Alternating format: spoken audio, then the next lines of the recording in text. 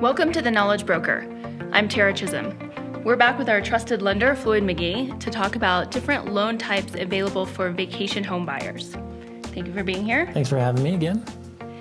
So, Floyd, as you know, most of the buyers that we work with in the Enchanted Circle are vacation home buyers. Right. Can you tell us a little bit about how a vacation home loan differs from a primary home? Sure. So a vacation home loan, the only real difference is the down payment. They need 10% down typically to do that.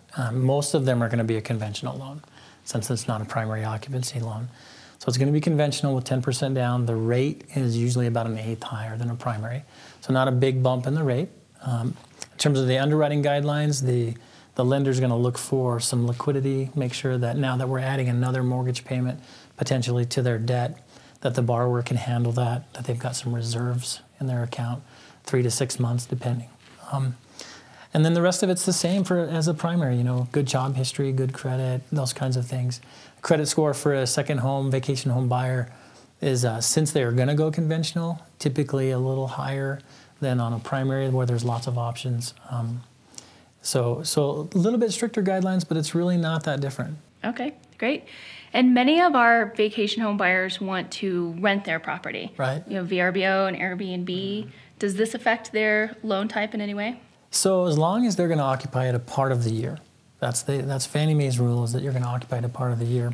It's a second home or a vacation home. They can still rent it out short term, as long as they don't become part of a rental pool that limits their use of it, where they don't have control over it anymore.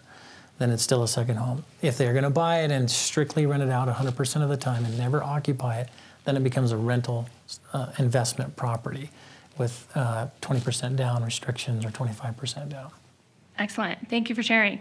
We see a lot of misinformation out there about vacation home versus investment property when it comes to the loan. So thank you for sharing your knowledge. Of course.